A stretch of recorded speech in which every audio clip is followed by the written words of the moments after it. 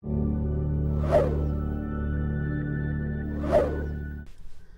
is life like for those in the NFL? Off the field, away from the locker room. Is it notoriety and front rows and celebrities? So many celebrities. Is it award shows and the shoes and the hats? So many hats. For some, yes, but for many, that's a rare taste. During the season, there are 2,144 players at any given time in the NFL, and that's not even including injured guys. So what is life like for the majority of those players?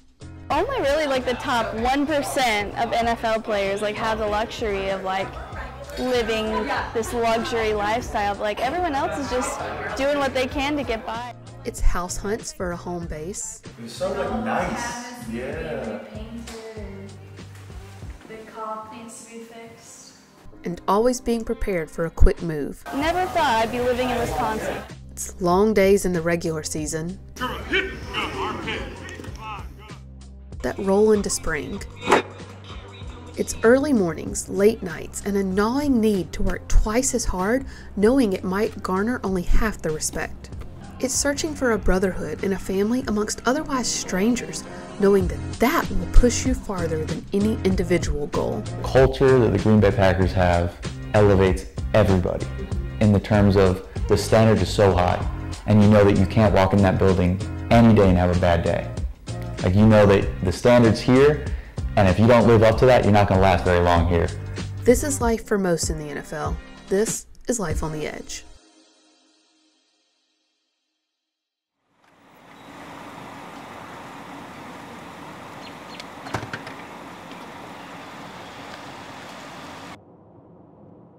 It's 5:30 a.m. in Atlanta. Tyler Davis and his fiancée Sydney are heading to the gym, as they are every morning at this time. It's mid-March in the offseason, the time when NFL players are on their own. And while professional motivation pushes most to keep up workouts and training, this is also largely seen as downtime. But for those on the fringe, it's an opportunity to claw, looking for any traction on a roster that is often defined by turnover. That's the mantra by which Tyler Davis lives. Giving everything you got, showing up as early as you can, just like I did, putting in the time on your own. The coaches only spend so much time with you, so what do you do in the time after that? It's all on you. You know what I mean? Be able to learn the stuff, learn the material, catch up to the standard. You know what I mean? Because when you first come in, it's hard. You're swimming. You know what I mean? You're sinking. You're trying to swim and you're sinking, and you just got to do everything to stay afloat. And then it's all those after-hour work that you put in to reach those guys. A New York native and former quarterback, Davis has spent the past few years learning the nuances of the tight end position. He arrived in Green Bay raw after 1 year with the Jacksonville Jaguars, and within the walls of Lambeau, he found a culture that would reward his tenaciousness. You don't want to let the guy to your left or to your right down. I think that's the biggest thing that is special about the Green Bay Packers. And so every day he and Sydney wait before dawn. She drives him to his workouts, then runs errands or goes to work while he does the same. With so many willing to take his place, snatch his dream away for theirs, this schedule is year-round to maintain a foothold on an NFL roster. It's a crazy day, I will say. And, I would do anything for Tyler, and I love him to death. So it's really, right now we're living the dream because I can see how happy he is. And, honestly, seeing him on the field and how much he loves it, if you just watch him, he's having the time of his life, so it makes it worth it. But it's a lot of work, and I don't think people realize it's the unglamorous side of it. During the off-season, Sydney whittles out time to help Tyler with his training. A former collegiate athlete herself, she's happy to step in and provide anything to give him an edge.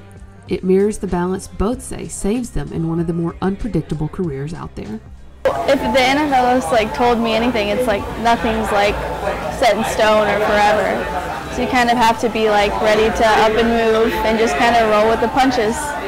No one gets it unless you're in it, and you won't be able to get through it without someone that's willing to support you and you're willing to support them. This is the third move the two have made in less than a year. Jacksonville, a short stint in Indianapolis, and then Green Bay. With the uncertainty of the NFL hanging over their heads, they elected this offseason to find a home base, one that was established with family in mind, not football. Do a little reading for the day on a Sunday. And while in Atlanta, surrounded by other athletes and world-class trainers taking advantage of the southern climate, Tyler trains. And trains. And trains. People are going to hold you to a high standard the whole time that you're wearing that uniform. All of us constantly check in on each other. Like, we all know that we're all working, and it shows once you get back. After arriving back in Green Bay, Davis does just that, using Robert Tunyon's injury-driven sidelining as an opening. By the time mandatory minicamp rolls around, Davis, 4th on the depth chart last season, is taking first-team reps with Aaron Rodgers. Do you feel like your role changed after Bobby got hurt? I'd probably say so. Whether I was ready or not, they needed somebody to go in there and perform. I think the thing that happened when he got hurt is we kind of tried to split up his role. You know, I mean, he's a great player. We all know that. It's going to be impossible to be able to duplicate somebody like that.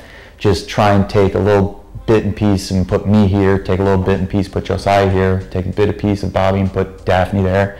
You know what I mean? Just kind of work it down the line like that. So I feel like, especially in this offense too, great for tight ends. And the more comfortable Tyler Davis becomes as a tight end, the more valuable he is to this offense.